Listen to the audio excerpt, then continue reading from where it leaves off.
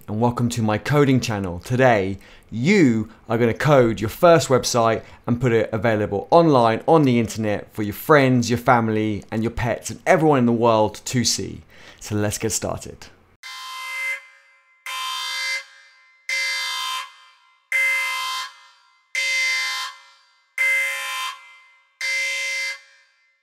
Let's go to the github.com website and let's register. Pick a username that you are happy to have in your URL for your website, because that will make part of the URL. Once you've created your account, you'll be presented to the welcome page, and just pick the free account, which is unlimited public repositories. We want everything to be public so we can join the open source community. On step 3, you can just skip the step. Before we can actually create a repository where we're going to put our project, you need to verify that email address. Once you verify your account, you'll get taken to this page and you can click the green button, New Repository. The repository name is going to be our account name.github.io in this case, because we want it to be a special repository so it's hosted available online. And we can call it My First Website. You can type anything you want in the description, and it's going to be public, and we'll initialize it with a README, and that's it. And then we hit Create Repository, and you're taken to the repository page. There's actually a lot of information up here, and we'll go through this in another video, but we have issue sections so you can log your tasks that you want to create and do work for in the future. There's pull requests if people want to contribute to your project. Projects, which is like a project board where you can have your tasks and drag them across from to do to in progress to finish. A wiki is pretty self-explanatory. Insights is graphs and statistics on your repository, and then settings for your account. And what we want to do is create a new file, and we're going to call it index.html. And then in the file, let's just type our name for now. We'll come back and change this.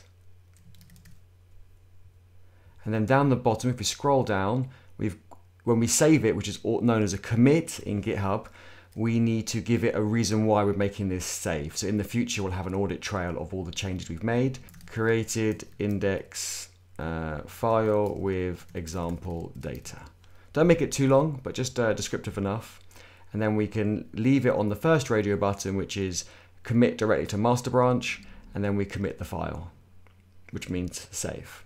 Now we've created index.html with our name in it. If we type in a new tab the name of our repository, and I'm being lazy here, so I'm going to copy it, open it in a new tab, and paste it in, it has our name. This URL is available to everyone. Go try it on your phone. Go call your friend or your family member and try it. They will see your name in this browser live on the internet. And that took like less than 30 seconds. And we haven't even started coding. You can see how exciting this is. So let's go to the next step. So back to here, back to our repository page. What's in the README is actually displayed below. We will cover that in another episode. If we click on index, we can see it has our name, which is what we wrote in it. And we've got at the top right, we've got this pen. So let's edit this file. Let's make another change. So underneath our name, let's put a description about ourselves. Eddie is an open source coder. And I scroll to the bottom again. Description, message, added. We'll leave it on the default, which is commit direct to master, and commit the changes. As we can see, this file now has line 1 and a blank line 2, and then line 3 is a description. So if I go along to the tab, which is live on the internet, this usually takes about 30 seconds to a minute. It depends how busy GitHub is. But if I now press refresh, you can see now it has the new additional information that we added. Eddie Jowd, Eddie is an open source coder. But it's all on one line, so we need to start adding a bit of code, a bit of HTML to break up the content. So let's go back to our file, our index.html. Let's hit edit. Let's start doing some really basic HTML. So around my name, Eddie, I'm going to put a H1. And H1 is a heading 1, so it's like the first heading. And you always close a tag, so what we call a H tag, with the same tag, but it begins with a /. And when I do another one, it will make more sense. So with the description, we will use a P tag. So it's always the less than angle bracket, P, and then the greater than angle bracket to open the tag. And the closing tag is the same, less than angle bracket, / the tag which we had opened previously, which in this case is P, and then the greater than angle bracket. Let's just save that and let's see how it looks. So in the comment we can write something like HTML added, and we'll commit changes. We'll go along to the next tab in our Chrome browser, but you can use any browser. Let's see if refresh it. Now it's updated. You can see Eddie Jowd is big in big writing, like a heading. So you actually have H1, H2 up to H6, and then Eddie is an open source coder, is in a paragraph text, and it's below. Let's go make some more changes. So back to the previous tab in Chrome. Let's hit edit this file. Let's do another paragraph underneath.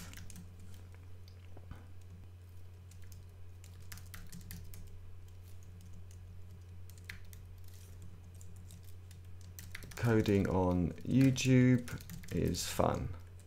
And we'll close the paragraph bracket. It's always good to end the file with a blank ending line, and I'll go into details why that is in the future, but no spaces, no nothing.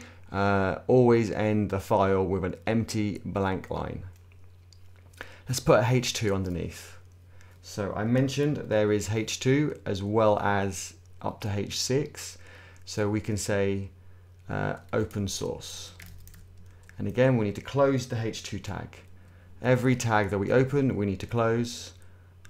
And we can say subheading and extra description added. Commit. And if we go along to the next tab in our Chrome, we will give it a minute. So hit refresh. Now you can see it has Eddie Jowd in the biggest writing, and then open source underneath in the H2 tag is slightly smaller, and then Eddie is an open source coder, and coding on YouTube is fun are the same because they're both P tags. To make this really valid HTML and to put the styling that we want in the future, we need to wrap our body content. The body is what we want displayed in the page. We need to wrap it in some meta tags. So let's do that now, and this is the same every time. This will be doc type HTML, which is HTML5, and then we will have a HTML tag, and we will need the closing one at the end, so let's make sure we close it. And it's always good to indent the tag so it's easier to read.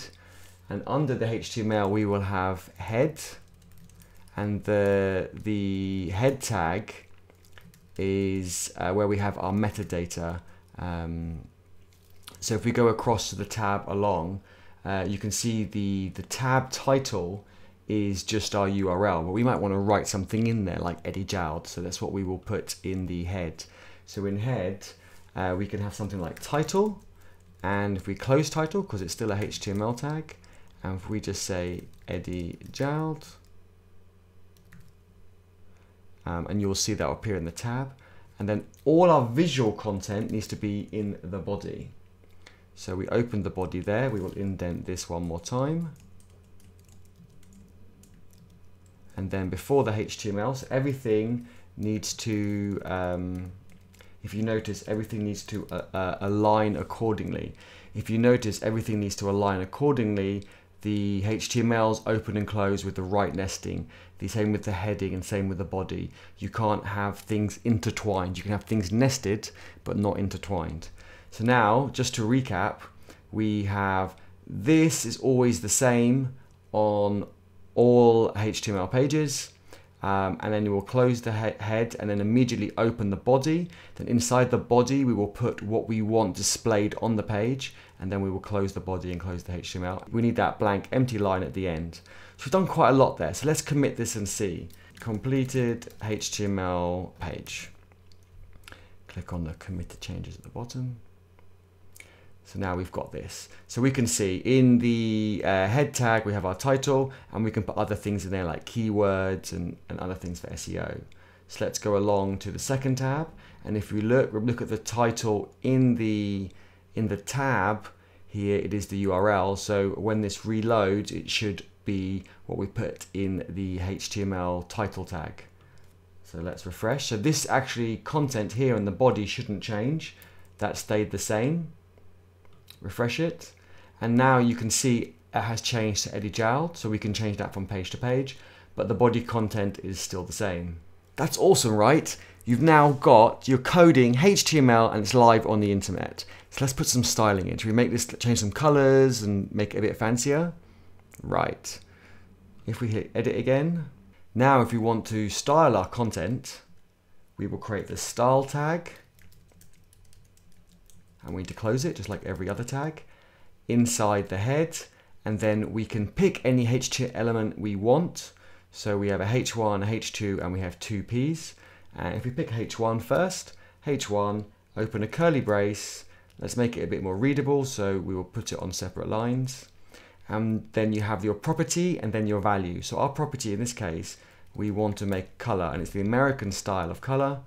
And we then say something like red, and semicolon just to finish the line. Now if we save that, added styling for H1, commit changes, go along to our next tab.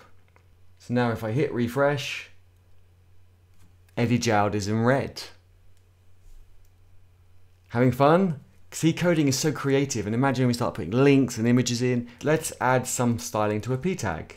So we'll open and close the curly braces, and inside we could do text, decoration, say underline.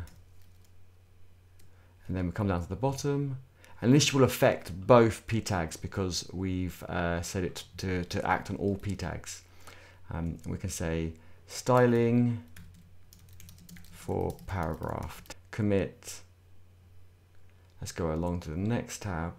Refresh the tab, and you can now see the paragraphs are now underlined. We are building a website. I wanted to keep it really short and sweet for today's video. So please, before the next video, learn some HTML and CSS and have a play. Just, you can't get it wrong. Send me your links of your website. I look forward to having a look at what you've built and get experimenting, have some fun, play. We're going to focus on HTML and CSS to begin with, and then in the future we'll move to JavaScript, and then after websites we can maybe move into something like writing some games, and you'll see how much fun it is. We can build on what you've learned and write some games or some mobile apps. It's all built using HTML, CSS and JavaScript. So those are your core main languages to learn. It's so fun, it's so creative and so addictive. Get your friends involved, get them to join. Don't forget to subscribe if you want to learn more about getting into coding, open source, tech events, diversity and inclusion, and let's get more people coding. Coding is more fun when you're coding with your friends. Let's continue this discussion below.